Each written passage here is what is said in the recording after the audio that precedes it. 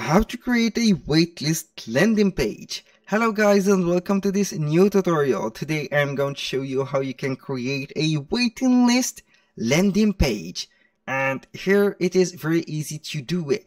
All you have to do is to follow up the tutorial from the beginning till the end and you will be good to go. The first thing that you need to do is to create an account within MailChimp. MailChimp is a #1 marketing or email marketing platform for automation, also setting or collecting email addresses and also creating sign-up forms. It is very easy to manipulate and use this platform, so bear with me and follow me how to use that. Either you go ahead and sign up if you don't have an account and don't know the platform. It is very easy to get an account on it, or you are going to sign in or log in right there into your account if you already know and used the platform before. Now, when you have set everything right there, you are going to visit Canva. And right there, Canva, I'm going to create a template for the waitlist. It is very easy to create a template, so we are going to create an image within Canva.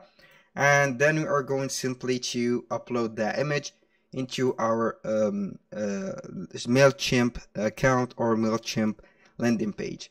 Right there on Canva, we are going to use or type on the search bar landing page or waitlist and see what type of, as you can see here, templates are going to see. Either we go ahead with the paid one or the pro plans. Right here, you can join the pro plan. As you can read right there, I'm on the Canva Pro plan. You can use the infinite amount of pages and also all of these designs that are available right there. And then we can go ahead and upload them. Now, let's go ahead and choose anything from here. If you want to create the page from blank, it is up to you. Make sure to get the right dimensions. And here we have it. You can put a square, a rectangle, or whatever you want. Now I'm going to choose either a square or something like that. I would like to use that template because it is very good and also modern and attracting.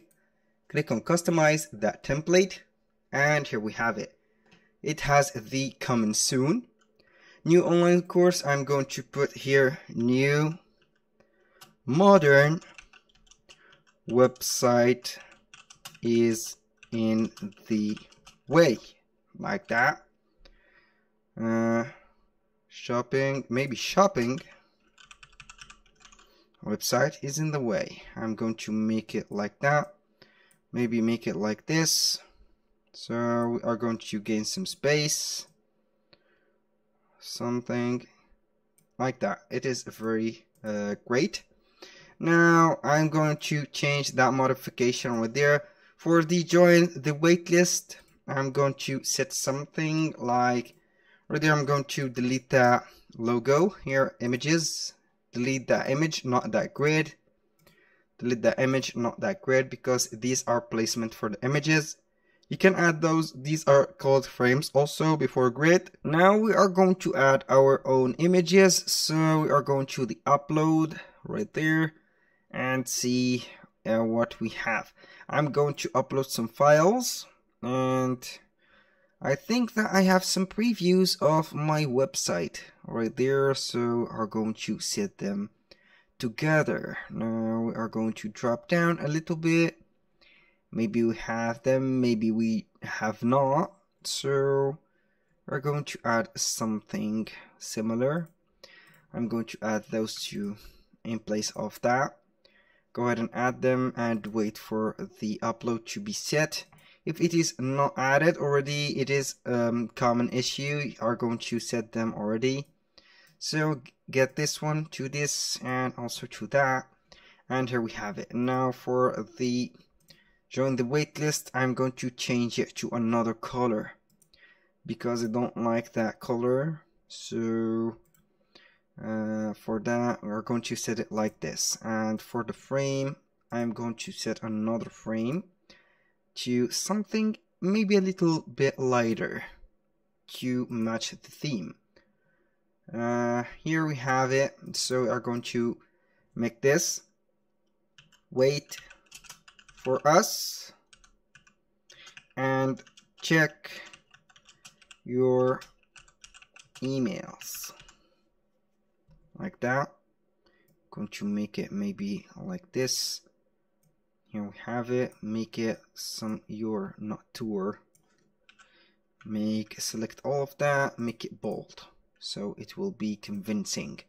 Right there, I'm going to make some effects to the specific text. So we are going to choose that color of it. I can't use that color, and let me see. Maybe we are going to make it like that. This is even better, like that. And now we are going to download that image as a PNG. Get that image, download it as a PNG, and we are going to wait for it, and then we are going back to the MailChimp. Right here we have everything set, and here we have the dashboard. All you have to do now is to create the landing page, and how we can do that, we're going to create it. But before that, we are going to install or make some integration to MailChimp, because MailChimp will be working at its best by getting the integration for the stores. Now, go back and scroll down until you see integration, click on Discover, and here we have the integration right there. We have Shopify, Zapier, Shopify, WooCommerce, Wix, etc. So go ahead and use your store. Also, we have Canva. You can go ahead and use your store right there, and you are going to set it right there. Now you can go ahead and connect your Shopify store, and as you can see right there, I have connected, I think, 2 stores that I am going to use, or I am using already. Here we have a lot of stores or sales channels. We have Shopify, Facebook, Canva, and Wix. So when Canva is connected, that means that we can import or make these right there directly to the MailChimp. So when you click on here, you are going to see that messaging, it is set to integration. You are going to connect MailChimp, and boom. Now let's go to create. We have here a lot of choices: email, automations, website, landing pages, and creative assistant. That is a feature that I have never used in my life. So we are going to click on landing pages. We are going to give it a name. Maybe let's say waitlist. Why not? Waitlist, like this. And for the audience, you have to create your own audience. This is something logic, I think. Click on begin. I will let you see how you can create your audience on MailChimp. Then once you click on begin, you are going to select a template. Here, whatever you select from these templates, it will be gone. So we are going to delete that and replace it with our own. So make sure that you are going to select the most simplest one, or the most simple one. For example, this one. And then we are going to proceed to the work. Here we have it. Now we are going to delete some elements, or all the elements of it. Right there, then we are going to add a image block. Here we have a, as you can see right there, something I have already started deleting everything, so we don't need these. I don't need anything from here. I'm only going to need my, right there, my template. I'm going to de-zoom a little bit from this one here. Don't need that also. And this one also right there. Now this is the footer. Maybe we can let it slide. And this one, why do we need a buy now button on this page? I don't understand, but I'm going to delete it anyway. So right there we have it. Now we have a image block. I think right there we have an image block or a divider, it doesn't matter. So we are going to drag and drop a image block right there. This is for the body. So we are going to browse right there the images, click on upload. It is a little bit slow on this navigator right there. Here we are going to see the images that I have downloaded from Canva. So here we have it. It will be uploading soon. We are going to wait for a few seconds. And here we have it. This is the template. Now we are going to add something, save and close. Now we have only one thing. The only thing that we need to add right there, everything is perfect. Don't get me wrong, we are going to add the sign up form. And why? Because we need to collect some email information. Go ahead and add the sign up form into this page right there. And we are going to modify something on it. When you click on the pen tool right there, it will show up here the available fields. You can add a first name, a last name, a phone number, birthday right there. I'm going to set the first name right there as required. And here we have a lot of options.